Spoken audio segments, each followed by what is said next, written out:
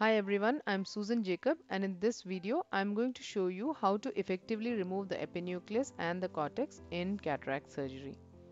In this first case, you can see that I have done multiple rings of hydrodelineation and both the endonucleus and the epinucleus have together been prolapsed out.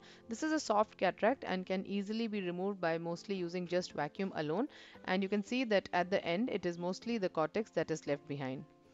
The cortex is then easily removed using the IA probe. What I'm using here is the coaxial IA probe, and you can see that I am stripping the cortex from all around, working 360 degrees around the capsular bag and removing the cortex. What I do is hold the cortex at the periphery and then strip it towards the center of the bag.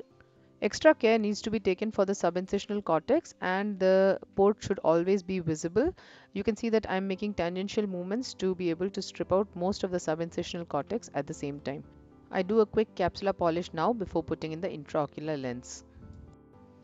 Now in the second case, I am using the technique of viscoprolapse, where I use viscoelastic and inject it under the epinuclear shell to bring it out at least partially into the anterior chamber, from where the rest of it can be removed by aspirating with the IA probe. Again, coming back to the technique of cortex aspiration, I start from the sides. I grasp the peripheral cortical strands which are coming out from the capsulorhexis edge, and once I've achieved sufficient occlusion of the IA tip or the aspiration port, I strip the cortical sheets inwards by moving towards the center of the capsular bag. This stripping action allows me to remove large sheets of cortex at one time. Now we will also see how cortex stripping can also be used for epinuclear removal. The technique here is to gently aspirate the cortex that is peripheral to the epinucleus, which results in the epinucleus as well getting loosened up, as you can see here. You go to multiple sites and do same, repeat it all around so that the epinucleus becomes loosened from all around and comes to lie free floating in the anterior chamber. This also allows simultaneous removal of the cortex. Since it is mostly the epinucleus that is then left in the capsular bag, the port is faced upwards, and you can press down fully to 300 or even 500 millimeters mercury, and the epinucleus will come up to the IA port on its own. However, care should be taken to always keep the IA port facing up and never downwards towards the posterior capsule, and it also should be placed in the center of the pupil. Here is another case where you can also see how the peripheral cortex is aspirated to also get the epinucleus to fold inwards and therefore be removed along with the cortex aspiration. This technique is especially useful when the epinucleus proves to be sticky and does not come out easily.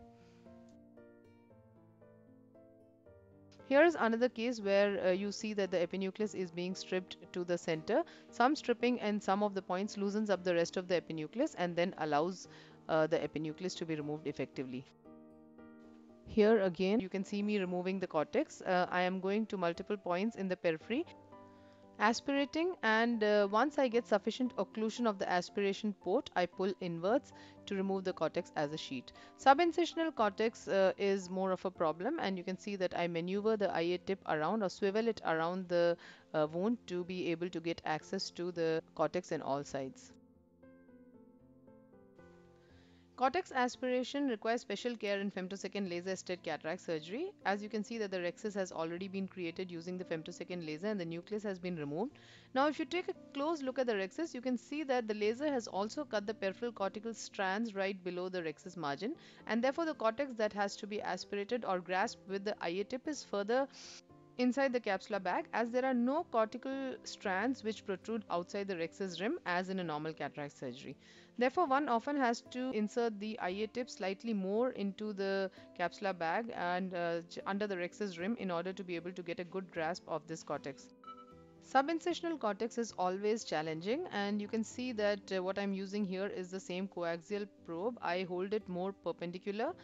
There is fluid escaping out through the main port, but I always take care to see that most of the irrigation continues to happen within the anterior chamber. You can also see that I'm using cap-back mode here and turning the probe more perpendicularly, and since I'm on cap-back mode, it gives me a greater margin of safety in being able to aspirate it without causing a posterior capsular rent.